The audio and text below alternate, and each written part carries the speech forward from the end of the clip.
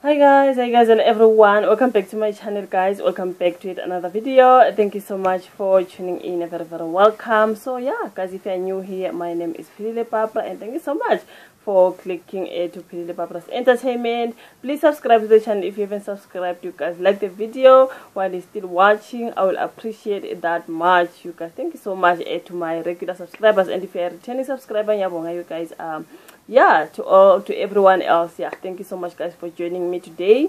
Is I want to discuss this thing yaga Somizi and Mohale. And guys, I'm sorry, as you can see today, like where I'm sitting. Okay, I know some of you are gonna be distracted by this whole nyaga that is here. You know why? I'm trying to run away from Ama lights. You know, like I told you, in my room I've got these down lights. Have you seen my previous videos? Like when I'm recording, I really are disturbed and I can't switch them off because I need my room to be, you know, the lights to be on so that kukanye, and then I can just add these other small lights that I have. But if I switch off the room lights because I have on my video, then it's not gonna work. You know, I'm gonna need a lot of lighting which I don't have at the moment. So I just need my room lights. So I'm down lights and my name, you guys, they're just everywhere. So like I'm trying to dodge them. That's why I'm sitting here. Can you see by my bedside? But the nyaga makeup that is here, let us just hope we don't get distracted. Okay, I hate to try it because I hate it when I'm recording and these lights are just like, you know, like by the corners of my video, they're just there and there's nothing I can do. Even if I can sit there or if I can sit there, I can't my light because as a camera and there's nothing I can do, you guys. I tried my best to sit here. You can see but I need disturbing. But now the whole nyaga that is here is just a lot. But because I think it's better when I'm here. So back to today's video, you guys, Mohale and Somizi. So guys, but Mohale just won against Somizi. If you do know, there's a lot that has been happening between Mohale and Somizi, and these guys, it comes like way back, you guys. So I really was kind of like forgotten about Mohale and Somizi. They taken each other to court, and so it turns out Somizi lost against Mohale. You guys, a lot has been happening when it comes to these two guys. Somizi was married to Mohale Motaung, and yeah, of course the marriage didn't last, and Mohale was dragged to be a gold digger who just was being with Somizi for Somizi's money, because Somizi is a very loaded guy. Let us be honest, brother is a loaded guy. So everyone was like, okay, this marriage lasted, was it 1 year or 2 years? The marriage, it lasted like not very long. So Mohale was dragged for being a gold digger, you guys. A lot happened, but yeah, so it turns out after all that, so Mohale wins, guys. Mohale wins. So let us just go, before I can go on social media, and my son is just making noise. Before I can go on social media and read what other people are saying, I just want us to go and read the story a Good Times Live, okay? You know, so that we can just people can follow. Some of us who, you know, who do not know, some of our viewers, let us just go and read. So here on Times Live, they said Somizi withdraws divorce and pays Mohale's legal fees. As it turns out, they were never married. There was a whole nyaga there, guys. Till now we know who they were married because we saw the white wedding. Remember the whole Mohale wedding, you guys? Yo, imagine. And then when it came out, Somizi and Mohale were never married. Somizi never paid love. I was like, but how? Because we saw the Mohale wedding. It was said, okay, they were never married. But what about the Mohale thing? The wedding was just, you know. So here they're saying it turns out they were never married. But how did it happen? How did the white wedding happen with the, like, for nang because but anyways, you guys, so they said here, Somizi pays Mohale's legal fees as it turns out they were never married. Okay, let us carry on and read. But now Good Times Live. Somizi Mhlongo and Mohale Motaung have finally closed the chapter on their lengthy legal battle, as lawyers revealed their marriage was non-existent. Okay, so Chisa Live has seen legal documents that show the idols as a judge, okay, has withdrawn his divorce summons against Mohale. The plaintiff hereby withdraws the action instituted against the defendant and tenders the the defendant's text and or agreed part and cost reads the document. So this after Mohale in his plea denied entering into a valid customary marriage on September what happened now? Okay, September 28, 2019. Okay, in August 2021, Somizi said he wanted his divorce finalized fairly and reasonable amid abuse claims by Mohale in a recorded interview with the producer of The Living Dream with Somizi. Okay, that's his reality show. So he says he had handed the matter over to his lawyers. Later, Somizi sent a summons for divorce to Mohale, noting that regarding the division of their joint estate, they were married in community of property under customary law. Okay, and speaking to Chisa Live, Somizi's legal representatives said they obtained expert opinion clarifying the existence of the marriage that revealed not all customs were complied with, meaning despite the two celebrating a public wedding, they were never married in the eyes of the law. Okay, so therefore, Somizi, having instituted divorce proceedings, has to pay Mohale's legal fees, a common practice.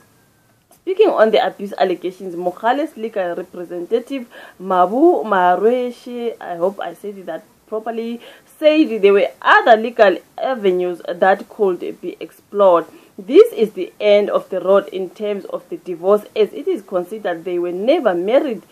So we are aware of actions that can be taken, which include the alleged assault, and we are also considering whether there is a possible case of defamation in respect of the allegations that were publicly made that our client is one of the one who issued the summons and wanted half of Somizi's assets, which painted him as a gold digger.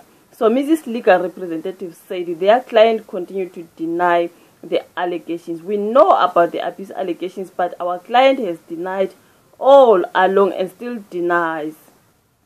So this is what is happening, you guys. So baya trenda as it is, you guys, as it is baya trenda ukuthi Mohale actually won against Somizi. I'm like, my poor guys, but anyways, you guys, wow, it's a lot, man, it's a lot. Okay, so since we saw the Mohale wedding, how the hell is it they were never married? So okay, their marriage happened publicly, but it was never recognized. Okay, you guys, but anyways, so people are talking on Twitter. People are discussing Mohale is boss. The old man just rest and stay away from kids. Then he won't lose money. Hey, guys, now they are going to troll Somizi for losing this one. But anyways, you guys, he's a strong guy, man. So MTN News said Somizi has dropped his counter case against Mohale relating to domestic violence. Johannesburg High Court has ordered him to pay all Mohale's legal fees. A leaked court document that was shared to social media suggests that Somizi Mhlongo has withdrawn his case. So this is the legal document. Let's save it. But congratulations to Mohale, you guys. Congratulations to Mohale. Hey, this has been ongoing for quite long, you guys. But now I'm glad with the chapter. It was so much, you know, a lot happened. Mohale accusing Somizi. Ngapha guys at Drekisha on social media for being a gold digger. Okay, he went to Somizi because Somizi is loaded. Okay, no, Somizi vele unyakang mongwaneng. Hey, like, because Mohale is quite younger than Upra Somsom. So you guys, when it comes to these two guys, Tina, all we knew they were married. Their marriage was never recognized. After seeing that huge, like that Mohale wedding, yeah, that was one of the weddings, hey. Basically, they were never married. I'm like, no, this must be a joke. But I understand you guys. It is explained here. So someone said to Mohale never asked for 50% of Somizi's assets. That's a narrative that Somizi went with so he could fit into the he's a gold digger storyline he wanted to keep. Mohale showed his lawyer's letter to Somizi, and the only 50% he wanted was for the contract they jointly signed. Okay, So it's a lot, you guys. Somebody then saying we need to be honest about Somizi getting gigs and his daughter because her father is well connected. Okay, guys, I'm not gonna drag Bahumi into this. We are about Mohale and Somizi. It's a lot, man. So Oprah Som losing this one. You see, like, yeah, the pictures of the Mohale wedding, that was a very huge wedding, you guys. It was one of Angazi, you guys. I've never seen such a big wedding. It was something nice though, hey? So yeah, let us just save this one and share, man. But anyways, you guys, it's life, man. It happens and it goes on Lula, like, you know. So Menis Barrero said all this was just for TV content. The pastor forgot the papers on Somizi Mhlongo. Says Mohale Motaung's wedding day, so they didn't sign, so their marriage has been declared unexisting in court. Unexisting or unexisting, I don't know, you guys, what they wrote here. It's a lot. This is people communicating when it comes to Mohale. So after the interview of hashtag Mohale OTR, I can safely say Mohale is way mature than Somizi. He mastered getting his point across with being malicious and also with no friends to support him in school. To support him, school is important part of Mohale for real. Okay, so Somizi is wrong for making it look like Mohale asked for 50%, okay, of his assets.